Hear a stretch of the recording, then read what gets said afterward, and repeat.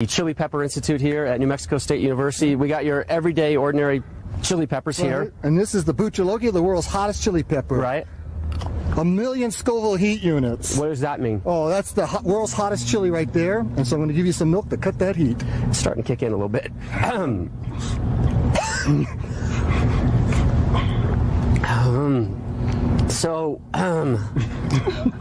That was a dumb move, wasn't it? Yes, it was. Yes. I don't even taste the milk. Oh my! It's not cutting the heat for you at all. No, not so much. Oh geez. Oh man. How long is this going to last? For some people, 5-6 hours. Seriously? Seriously. It all depends on you. Information I could have used a while ago. It keeps giving, doesn't it? Got some tears.